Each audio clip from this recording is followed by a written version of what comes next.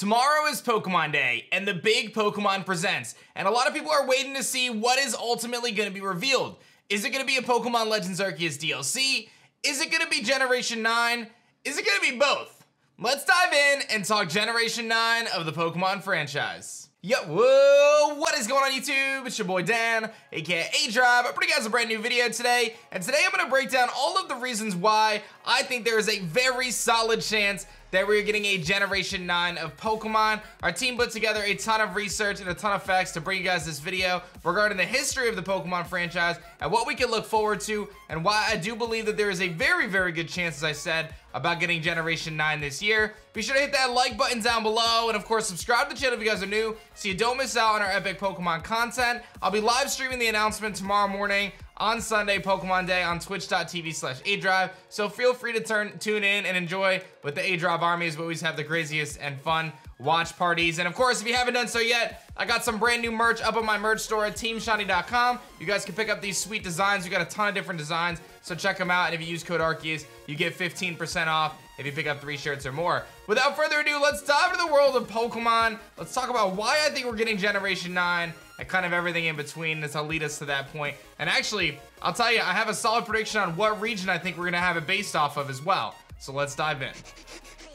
Okay, so obviously I'm gonna start this video by saying I'm not an insider. I don't know anything more than anyone else does. I'm just basing this off of my experience, kind of what I'm expecting, and we'll ultimately see what's gonna happen. But I really do feel like there's a big solid case for Generation 9 this year. So I'm gonna break down a few different points, and then we're gonna dive into some of the things that might point towards what region or what the game might actually be based off of, and some of the hints that we've seen in previous Pokemon games. So the first thing is, when we look at the Pokemon franchise and Game Freak, we understand that their studio is broken into 2 different development teams. One team is working on the current game, in this case Legends Arceus, and the other team is working on the game that otherwise would have just been released or would be releasing in the future. Now, you could make the argument of BDSP, however, BDSP was outsourced for the first time to another studio called Ilka, which also developed Pokemon Home. So, we know that there's 2 teams, one of which is working on Arceus, and then another team, which most certainly is working on the next title. So, regardless whether or not Generation 9 comes out this year, they're working on a new title regardless. That's really what it comes down to. I don't think that that's really debatable at this point. So, I do believe that we are actually going to get a Generation 9 release by end of year, just on that fact alone. Then we look at kind of the release cycles of these games. Going back to Generation 5 to 6 and beyond, we've had a 3-year release cycle for new generations every single time. 5 to 6 was 3 years, 6 to 7, 3 years, 7 to 8, 3 years, and now we are going to be 3 years in the fall from Generation 8 being released, Sword and Shield of course, and it'll be potentially the time for them to release Generation 9.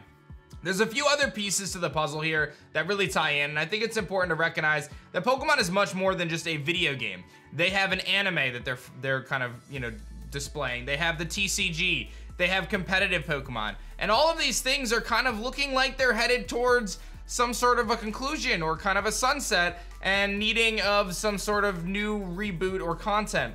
The TCG is already pivoting into their Legends Arceus sets, and we know that there's a Pokemon Go special set coming out, but it seems as though with that all being done, it's perfect timing for them to kind of pivot into a new generation heading into the fall. The anime is in kind of a similar situation from my understanding. Admittedly, I don't follow it too much, but it seems as though kind of the Journey's arc is concluding in a good spot that could lead us to a new generation and kind of new explorations for the team. And then competitive Pokemon, which I know pretty well, has been running on the same VGC circuit for years. And ultimately, I'll tell you, if they don't release a new generation or something new for competitive Pokemon is going to be about as dead as it could ever be, because there has been nothing fresh regarding competitive VGC or just the competitive circuit in general.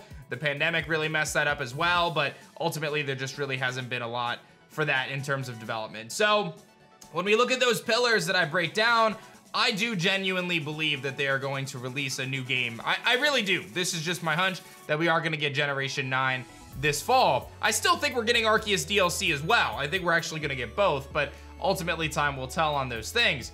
So let's kind of look at some of the history here, because I think that this is really cool to look at as when we kind of pick apart what this new generation could be, what the game could be based off of. As we know, various Pokemon generations and regions are based off of kind of real life regions. So the beginning of this is a bit of a stretch, but it makes a lot more sense as we work through it. So there's a theory that's gone on in the community that the mythical Pokemon actually hint at what the next game region is going to be. So again, it's a little foggy at the beginning, but it's very clear when you get to like Generation 4 and beyond. Mew hinting at Generation 2 due to the link between DNA and breeding. You look at Celebi being very focused on nature in Generation 2, potentially kind of hinting at the weather trio and kind of the conflict that takes place in Hoenn with Kyogre, Groudon, and Rayquaza. And now I think it's a little less of a stretch. You've got the mythical Pokemon of Generation 3, Jirachi and Deoxys, being very much so focused around space and time, which is obviously the core theme in Generation 4 with Palkia and Dialga. Generation 4 features Darkrai, which obviously becomes a big part of Generation 5's Dream World. And then Shaman, a Pokemon that's really representative of gratitude, is a big theme around kind of the conflict that goes on between Team Plasma and N. When you look at Generation 5's mythicals and legendaries like Keldeo, Cobalion, Virizion, and Terrakion, those clearly represent the Three Musketeers, which are a reference to France. And obviously Generation 6 and Pokemon X and Y is based on France, and that's the Kalos region. We also think about Genesect, the mythical Pokemon, having this laser cannon on his back, which is very similar to kind of the ultimate weapon that Lysander uses as the peak of the conflict in Pokemon X and Y, as well as Liberty Garden's Victini in the Unova region. It could be a representation of Liberty Island, which is where the Statue of Liberty is located in the real world, which is obviously a shout outs to New York, which is what Unova is based off of, but the Statue of Liberty was a gift from France to America. So the tie-in between what is New York and France between Generation 5 and 6 is very strong. Generation 6 to 7, we look at the relationship between the Pokemon Carbink and the mythical Pokemon Deontay. And then you look at Hoopa, which is a big one because obviously in Ultra Sun and Moon, there's a huge tie into these rings and these Ultra Beast portals and kind of the traveling in space as you kind of go through the rings later on in the game in Ultra Sun and Moon as part of the post game. And then one of the more obvious ones is obviously Meltan and Melmetal, and its ties to the UK-based Galar region and the Industrial Revolution. I think Meltan and Melmetal is one of the biggest standouts here because it does not fit in the context of Alola and Sun and Moon Generation 7, but it obviously makes so much sense in Generation 8, so these mythical Pokemon almost bridge the gap. And it is possible, now that I'm kind of talking about it, that there are new mythical Pokemon introduced through Legends Arceus DLC, which I think we're getting Legends Arceus DLC as well, but that's a big point. Marshadow, another mythical from that generation, could be a reference to shadow boxing or boxing, another theme or kind of sport, very much so known in the UK and Britain. And then we look at the Generation 8 mythical, which there's only one, and it's Zarude. Zarude is an interesting mythical because it obviously has a signature move Jungle Healing, which makes you immediately kind of think of rainforests and the Amazon, but it also makes you think of India as well, because the only type, well, Zarude is actually based on a type of monkey called the lion-tailed macaque and gibbons, and when you kind of look at the terrain of India and some of the inspiration there of what Zarude actually looks like, its design, its inspiration, it's very possible that Zarude is hinting towards an India-based region, and that's kind of what we're concluding here. Laventon, the professor in Hisui, also mentions that he's from an India-based region, or he kind of hints at it based on some of the Pokedex entries, which I find fascinating. If you guys haven't seen this, I find this amazing. So when you look back, this is one of the coolest things. You may have stumbled on this, but when you look back on Pokemon Fire Red, Raichu's Pokedex entry states that its electrical charges can reach 100,000 volts. Careless contact can cause even an Indian elephant to faint. And then in Legends Arceus, its text says it can discharge bursts of electricity exceeding 100,000 volts. A single strike with any amount of power would incapacitate one of the Caparaja of my homeland. So he is saying that Caparaja is from his homeland. Laventon is saying Caparaja is from his homeland. Raichu's previous Pokedex entry says that it can cause an Indian elephant to faint. Caparaja is based on an Indian elephant. And in Pokemon Sword, it says they came along from another region, Caparaja's dex. They came along from another region and worked together with humans. Their green skin is resistant to water. So all of these things are really pointing towards India, these couple pieces here. And you might say, oh, it's just kind of lore, and it could be, but I find it very interesting that, again, Laventon says his home region, they talk about Caparaja, they talk about the Indian elephant, tying back to the Fire Red Dex entry. Very, very interesting. And further, we look at the Pokemon Kubfu and Urshifu, which are very, very interesting. They were introduced in the Isle of Armor.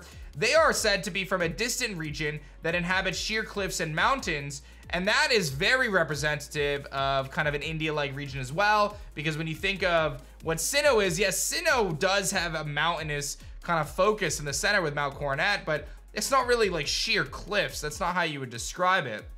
Furthermore, in the anime, this is an interesting kind of tidbit regarding Urshifu, but Urshifu has appeared in the anime through 2 different recurring characters, both forms. But Kubfu apparently has not made its debut in the anime, so perhaps there's some sort of tie-in like they did with Lycanroc, where there's a new form.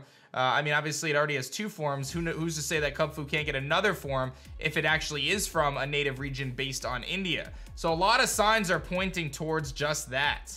Now, we have a long history of Pokemon hinting at various Pokemon games through little things in the game itself, and I'll kind of summarize some of that quickly. But in the anime, they showed Ho-Oh, which was a Gen 2 Pokemon. Pacific Log Town, based on the Corsola colony, was floating on top of that. There's a bunch of stuff, right? I mean, you guys probably know some of these things where you go back. I mean, there's so many different things about the Sundial and Kalos and Anastar City. Could have been hinting at Sun and Moon, the new gen location of the islands of Alola. There's the Anastar and the Moon Dials, and there's so many things that kind of take place. One of the big ones, there was a poster in Ultra Sun and Moon of Gigantamax Toxtricity and one of the offices of Game Freak. They talk about power spots. They talk about Rotom inhabiting devices and ask if Rotom could inhabit a PC. You obviously have the Rotom PC and the Rotom Dex. In Sword and Shield, the only Arceus plate you could find is the Pixie plate, which was not available in previous games. And then in Crown Tundra, every fossil was available except the Gen 4 fossils, which may have hinted that Gen 4 remakes were coming.